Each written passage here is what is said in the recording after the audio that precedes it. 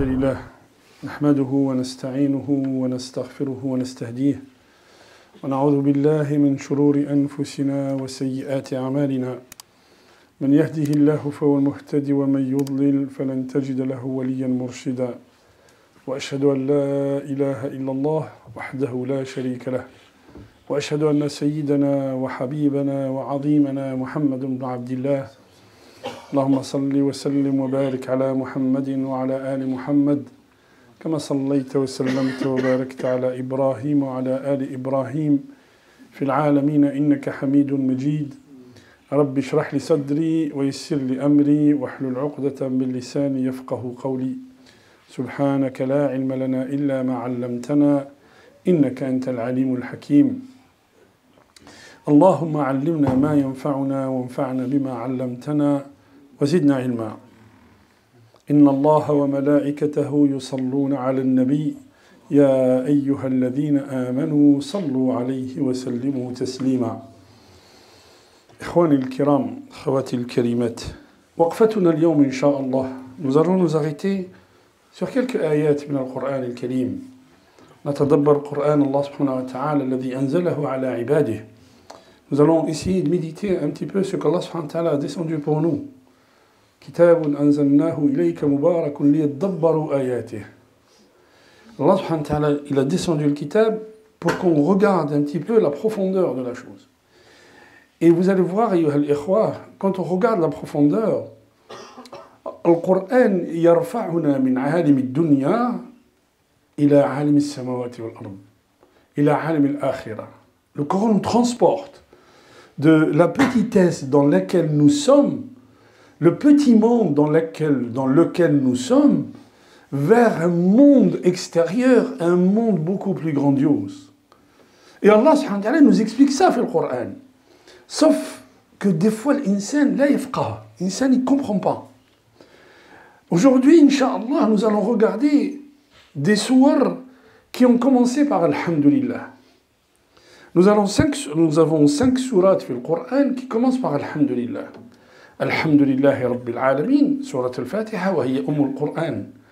Alhamdulillahi alladhi khalaqa as-samawati wal-ard wa ja'ala adh-dhulumati wan-nur, surat al-An'am. Il y a surat Saba aussi, il y a surat al-Kahf aussi, que nous lisons tous les vendredis. Alhamdulillahi alladhi anzala ala abdihi al-kitab wa lam yaj'al lahu wajha. ولنا وقفة اليوم nous allons nous arrêter sur la 5e sourate. C'est par là qu'Allah subhanahu wa ta'ala a commencé par Alhamd. Alhamdulillahi fatir as-samawati wal ard. جاعل الملائكة رسلا أولي أجنحة مثنى وثلاث ورباع يزيد في الخلق ما يشاء. Nous allons nous arrêter sur 2 ou 3 ayats de cette sourate, c'est tout. C'est un prêche du vendredi, c'est tout. C'est pas un cours. C'est un rappel. Allah subhanahu wa ta'ala, il dit Alhamdulillahi fatir as-samawati wal ard. Que veut dire le mot fatir? Et pourquoi Allah il commence par Alhamd? قال العلماء الألف واللام للاستغراق. Ça veut dire quoi?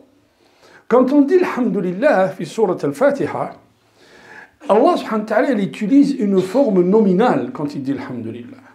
جملة اسمية.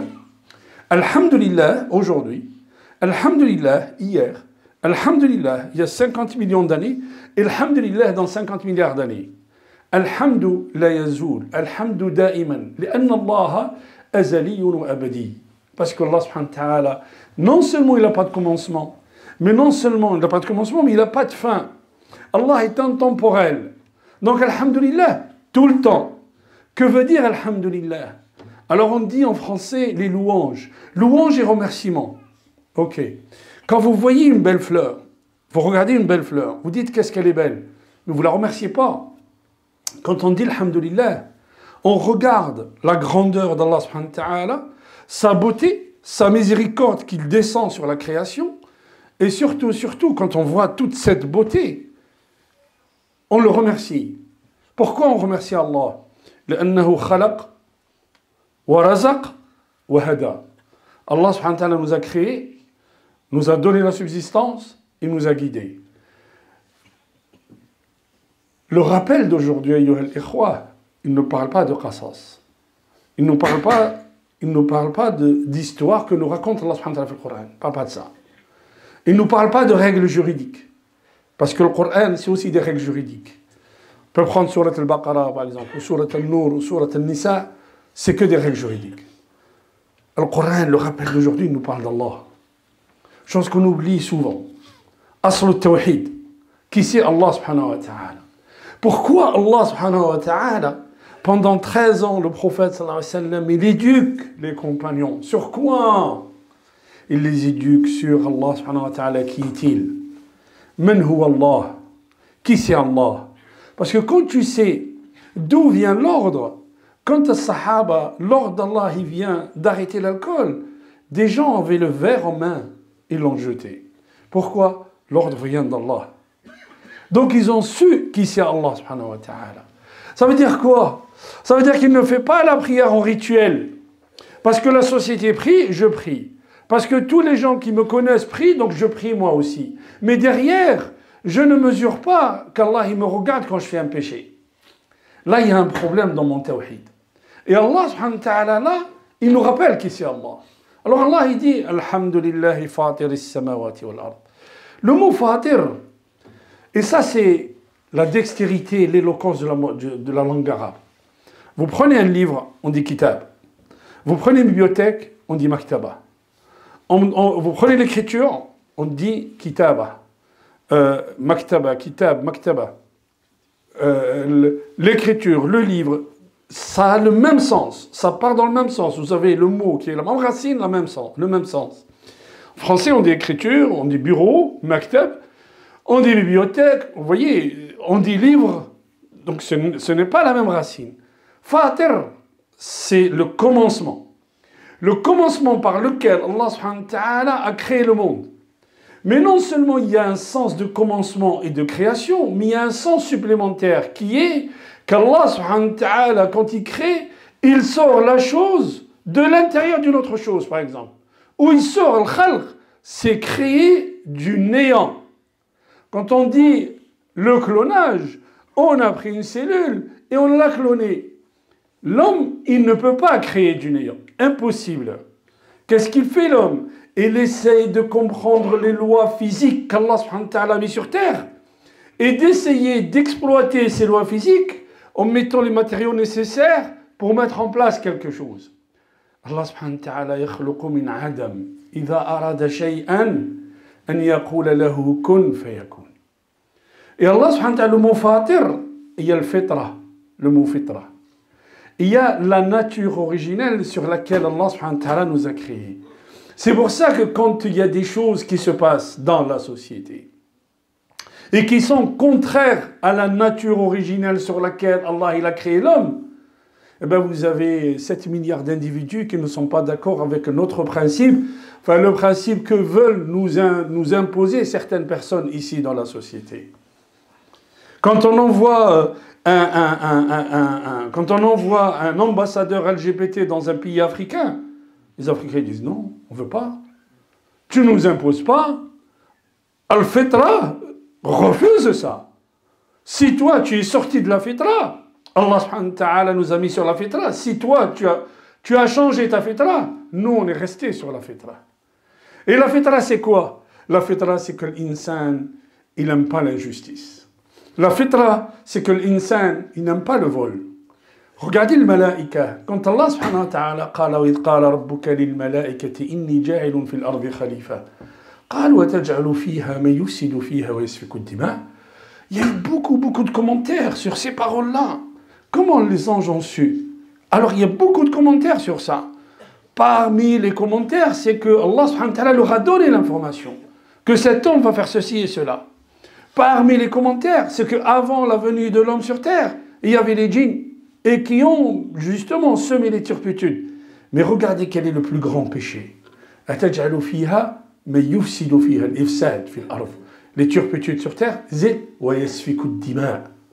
sauf que dima, c'est un grand péché que même les anges, ils ont dit, comment ya Allah, tu vas mettre quelqu'un qui va faire ça, qui va tuer des gens, qui va tuer des âmes.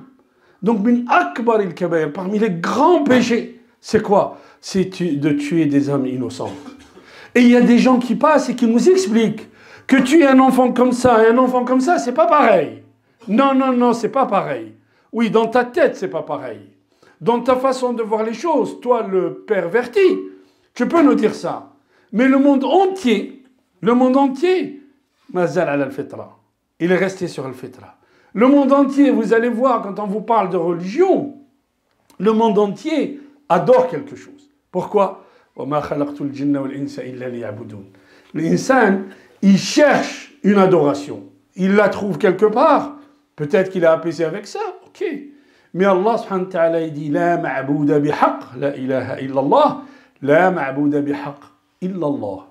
Celui qui est digne d'adoration, c'est Allah subhanahu wa ta'ala. Donc le mot fatir, Allah subhanahu wa ta'ala, c'est imaginer une graine de laquelle Allah subhanahu wa ta'ala sort un arbre. Imaginez ma'in mahin, une petite eau, un peu d'eau, dans laquelle Allah subhanahu wa ta'ala il sort quoi? Il sort un être humain. Alors où sont les sentiments, où sont les actes de cet être humain? Allah, Rasul sallam, un jour, il postillonne, il crache dans sa main, il dit regardez, Ya ayyuhal insan, khuliqta min hadha, toi l'homme tu as été créé de ça. Comment tu peux aujourd'hui takhruj ala Allah subhanahu wa ta'ala, tu sors complètement d'Allah subhanahu wa ta'ala, tu n'as pas compris. Et en fait, ma qadarullah haqqa qadrih. Les gens qui combattent Allah, d'ailleurs, fi surat Fatir, c'est ça en fait. Allah subhanahu wa ta'ala, il nous parle de ça. Il nous parle de ceux qui combattent Allah. Il nous parle au prophète, wa in yukadhibouk, faqad kudhibat rusulun min qablik. S'il te traite de menteur, ben les gens avant toi ont été traités de menteurs. Et qu'est-ce que ça veut dire ça? Ça veut dire qu'Allah subhanahu wa ta'ala a mis sunan fil ard. Sunan fil ard, dans toute la sourate, il parle de ces sunan fil ard. Sunan fil ard, il faut que tu les comprennes, toi l'insan. Parce que tu as été créé pour ça. Les sunan fil ard dont Allah il parle sur surat Fatir, il nous explique que Allah subhanahu wa ta'ala, il donne un nasr à ses rusul, à ses messagers. Inna lanansuru rusulana. ولقد كتبنا في الزبور من بعد الذكر أن الأرض يرثها عبادي الصالحون. Allah subhanahu wa ta'ala a écrit que quoi? Qu'Allah subhanahu wa ta'ala il donne la victoire, il fait triompher quoi? Ar-Rasul. Mais vous allez me dire, il y a bien des messagers qui sont morts avant de triompher. Bien sûr. Allah il fait triompher l'idée, pas toi. Toi, ton rôle, c'est de défendre l'idée de l'haq. C'est ça ce que nous demande Allah. Toi, c'est d'être debout devant le haqq. Est-ce que tu peux mourir avant? Tu peux mourir avant. Est-ce qu'Allah subhanahu wa ta'ala, il va châtier al-zalim fi dunya? On ne sait pas. Il y a combien de zalim qui est mort dans son lit? Il n'y a pas de problème. Abdullah ibn Ubay ibn Salul. Ra'sul munafiqin. Regardez bien. Ra'sul munafiqin. Celui qui a dit au prophète sallallahu alayhi wa sallam, un jour il était avec un groupe et le prophète il vient avec son cheval ou son âne. Il dit Abad anni himarak. Repousse un petit peu ton âne parce qu'il y a une odeur nauséabonde qui nous envahit là. Celui qui a dit La inna raja'na ila al-madinati la yukhrijanna al-a'azzu minha al-adhal. Si on revient à Médine, celui qui est Aziz, il va sortir le madloul. Qui c'est? Le prophète sallallahu alayhi wa sallam. Parle du prophète. Celui qui a fait hadith al-ifk. Le hadith al-ifk, Allah subhanahu wa ta'ala il parle فأنا تؤفكون في سورة فاطر. يا أيها الناس هل من خالق يرزقكم من السماوات والأرض. Et à la fin de l'ayah il dit فأنا تؤفكون هل من خالق غير الله يرزقكم من السماوات والأرض. فأنا تؤفكون. الإفك, vous savez ce que c'est? C'est celui qui t'a retourné l'esprit. Celui qui t'a retourné la tête. Comment tu peux croire un jour que celui qui te donne le risque, c'est celui qui t'emploie? Qui vous a changé ça? Qui vous a joué avec votre tête? Pourquoi tu crains? Tu crains quoi? Risque min Allah. On va revenir. Hadith al-ifk, le gars, il a parlé sur Aïcha. Il a calomnié sur Aïcha. D'autres ont suivi le pas de cet hypocrite. Regardez. Quand le Coran il descend, le prophète applique la sanction sur les autres qui ont suivi le pas. Et donc, il les a purifiés fi dunya. Allah subhanahu wa ta'ala dit وَالَّذِي تَوَلَّى كِبْرَهُ لَهُ عَذَابٌ عَظِيمٌ. Quand Allah il dit عَذَابٌ عَظِيم, le prophète il l'a pas touché. Le prophète il l'a pas touché. Il a laissé le châtiment à Allah là-bas. Donc quand quelqu'un il vient nous expliquer à la télé que lui c'est... On te laisse à Allah subhanahu wa ta'ala. Ça min sunanillah subhanahu wa ta'ala. Il va mourir comment? Il va mourir dans son lit. Le prophète il va lui rendre visite. Il lui dit donne-moi ton qamis pour que je puisse être enterré avec. Le prophète il lui promet. Il lui dit je te donnerai mon qamis. Un jour son fils qui était un grand compagnon, il vient courir. Il dit ya Rasulallah inna abi yahtadir. Mon père est en train de mourir. Le prophète il se lève, il enlève son qamis, il dit tiens, mets-le dedans. Et ils vont l'enterrer avec le qamis du prophète. Quand il l'enterre, le prophète il n'assiste pas à sa janaza. Le prophète il va à sa tombe. Et qu'est-ce qu'il fait le prophète? Il demande à Allah de lui pardonner.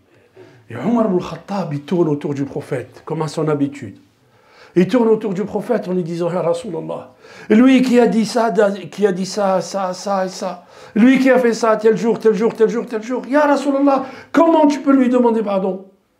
Le prophète, il dit, Ya Omar, il est qu'anni, Ya Omar, pousse-toi, laisse-moi tranquille. Wallahi, Allah il m'a dit, si tu leur demandes pardon 70 fois, Allah il leur pardonne pas. Si je savais qu'au-delà de 70 fois, Allah il leur pardonne, Allah je le ferai à Omar. Allah subhanahu wa ta'ala il dit, il descend l'aya, ne te mets pas debout devant une tombe de l'un d'entre eux. Allah subhanahu wa ta'ala dit, khlas, c'est fini, innahum kafaru billah. Et Allah il lui dit au prophète, in tastaghfir lahum 70 marra falan yaghfir Allahu lahum.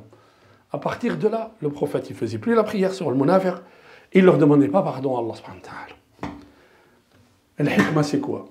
Le hikmah c'est que des fois les gens qui oublient qu'Allah subhanahu wa ta'ala a mis des sunan fil ard, ils veulent une victoire tout de suite.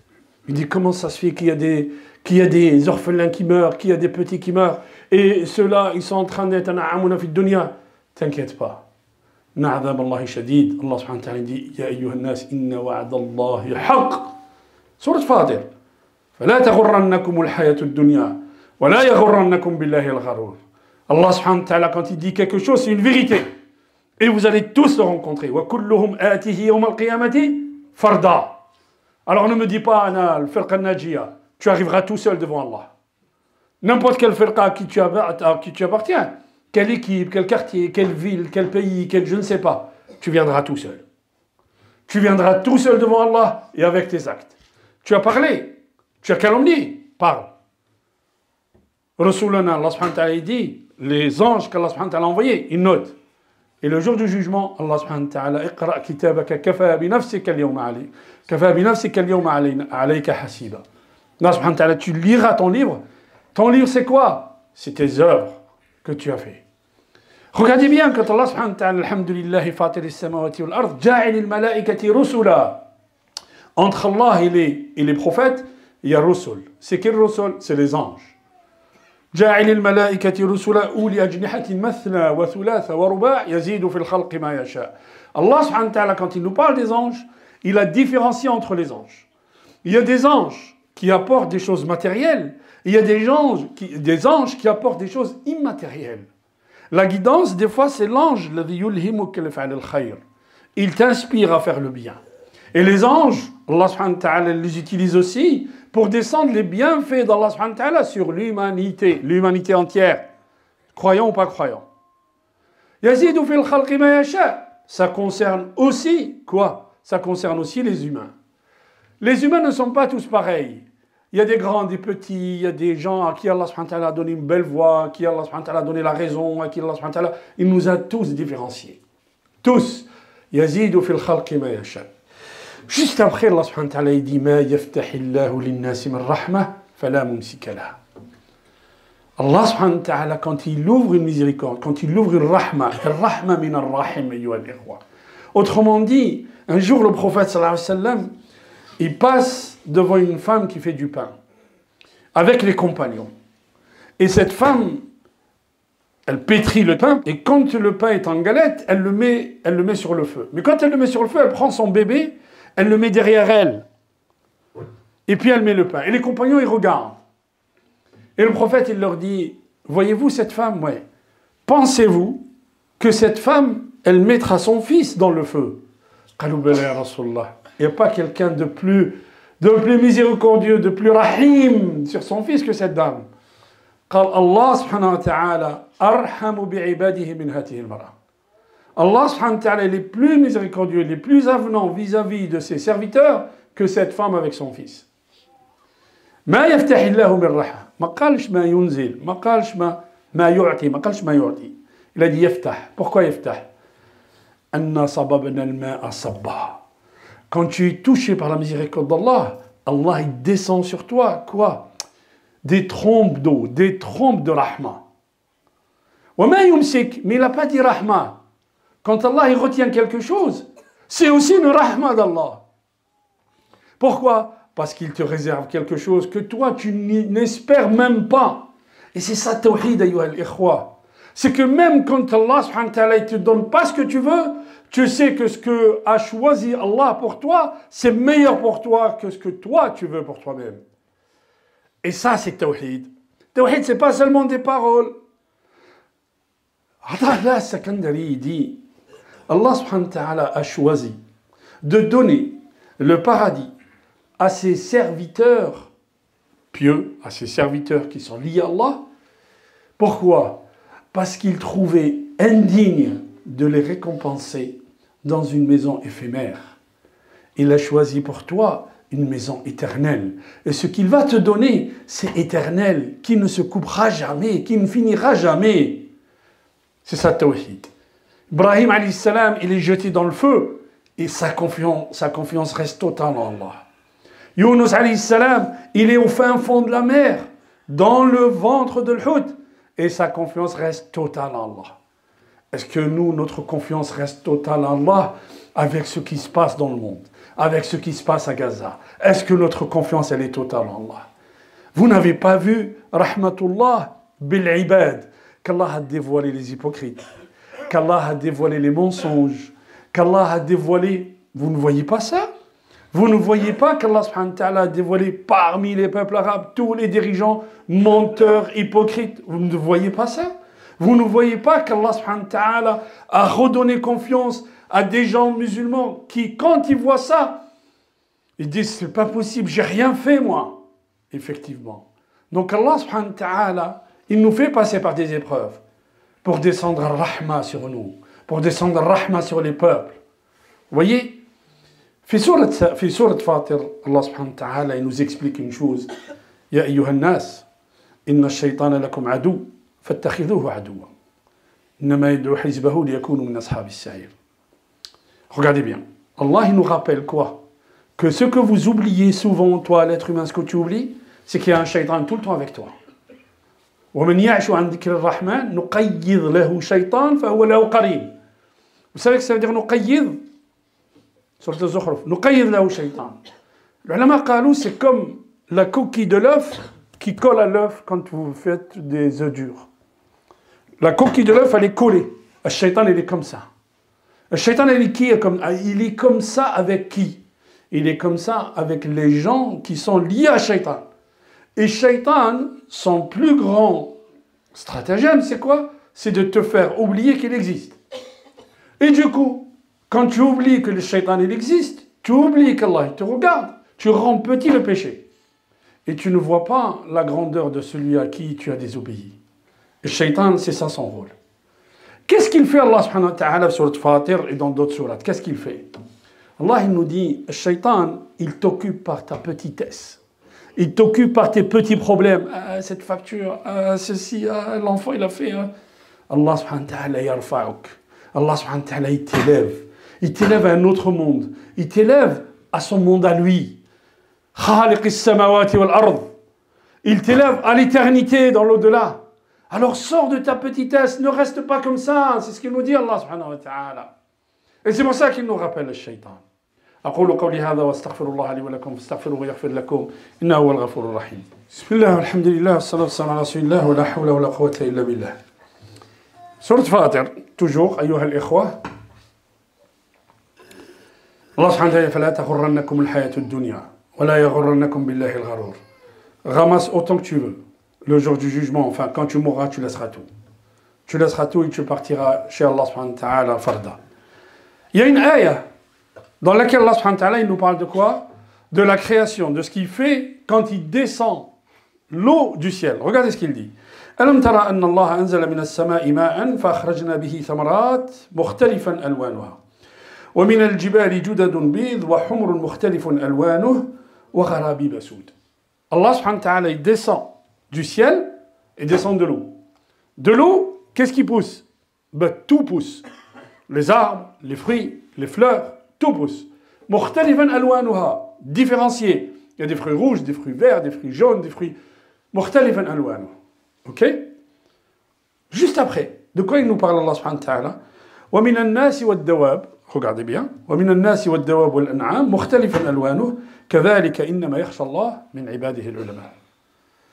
Comme Allah a descendu l'eau du ciel, il a fait naître des différences, il a fait naître différents fruits, légumes, différentes choses, différents arbres. Allah a descendu le livre. Et comme Allah, quand il descend l'eau, quand il tombe sur une terre jachère, une terre qui ne produit rien, sur du sable, elle ne produira rien. Allah a descendu le livre. Ça dépend le cœur qui reçoit ce livre. Si le cœur, il est comme la terre qu'il produit, il va produire du bien. Si le cœur, il est fermé, il est noir de péché, il ne produira rien. C'est exactement ce que nous dit Allah subhanahu wa ta'ala. Et Allah, il nous dit, qui craint Allah? Innama yakhsha Allah min ibadihi al-ulama'u bihi dhamirun mahdhouf, comme قال Cheikh Ibn Taymiyyah. Il dit, il y a un pronom qui est supprimé. Allah subhanahu wa ta'ala, qui craint le plus Allah? Plus tu le connais, plus tu le crains. Plus tu vois que c'est lui Razaq, plus tu donnes, tu n'as pas peur de dépenser. Pourquoi? لأن الله له كنوز السماوات والأرض. Allah, il a, ne dit pas, oh, j'ai de grandes dettes. Dit, oh, dettes, j'ai un grand Seigneur, j'ai un grand Allah subhanahu wa ta'ala avec moi. N'ayez peur de personne. Wa rabbaka fakabbir. N'ayez peur de personne. Craignez Allah, tara al-ajab. Crains juste Allah. Tu vois, mais vraiment, tu vois l'ajab. اللهم اجعلنا من الذين يستمعون القول فيتبعون احسنه. اللهم اهدنا فيمن هديت وعافنا فيمن عافيت وتولنا فيمن توليت وبارك لنا فيما اعطيت وقنا شر ما قضيت انك تقضي ولا يقضى عليك انه لا يذل من وليت ولا يعز من عديت تباركت ربنا وتعاليت يا ذا الجلال والاكرام. اللهم اقسم لنا من خشيتك ما تحول به بيننا وبين معصيتك ومن الطاعات ما تبلغنا به جنتك ومن اليقين ما تهون به علينا مصائب الدنيا ومتعنا اللهم بأسماعنا وأبصارنا وأبداننا أبدا ما أحييتنا واجعله الوارث منا واجعل ثأرنا على من ظلمنا وانصرنا على من عادانا ولا تجعل الدنيا أكبر همنا ولا مبلغ علمنا واجعل الحياة زيادة لنا في كل خير واجعل الموت راحة لنا من كل شر. عباد الله إن الله يأمر بالعدل والإحسان وينهى عن الفحشاء والمنكر والبغي يعظكم لعلكم تذكرون. أيها الإخوة, faut jamais qu'on oublie qu'il y a des gens, nos frères, qui sont en train de souffrir. Dans les médias, ils n'en parlent plus. Pourquoi? Parce qu'ils ne peuvent plus en parler. Ils ont menti. Maintenant, il faut qu'ils changent de sujet pour occuper les gens par autre chose. Mais nous, il ne faut pas qu'on oublie qu'il y a nos frères qui sont en train de mourir. Qui sont en train de mourir sous les bombes. Pendant des années, pendant des dizaines d'années, les gens étaient en train de mourir en Palestine. Par exemple, ce qui se passe en Cisjordanie. Les gens sont en train de mourir, mais on n'en parle pas. Les colons sont armés, ils tirent sur les gens désarmés, sur des jeunes, des adolescents de 14 ans désarmés. Mais personne n'en parle. Nous, on en parle. Allahumma ighfir lahum warhamhum. Allahumma kun ma'ahum. Allahumma kun ma'ahum. Allahumma kun ma'ahum. Ya Rabb al-Alamin. Allahumma iftah lahum abwab al-khayr. Ya Rabb al-Alamin. اللهم افتح لهم أبواب الخير يا رب العالمين. اللهم اجعلهم ذخرا لديننا أيها يا رب العالمين. يا الله يا الله يا ذا الجلال والإكرام. اللهم ارحم موتاهم وداوي جرحاهم واشف مرضاهم يا رب العالمين وكن معهم ولا تكن عليهم. عباد الله إن الله يأمر بالعدل والإحسان وإيتاء ذي القربى وينهى عن الفحشاء والمنكر والبغي يعظكم لعلكم تذكرون ولذكر الله أكبر والله يعلم ما تصنعون وقوموا إلى صلاتكم.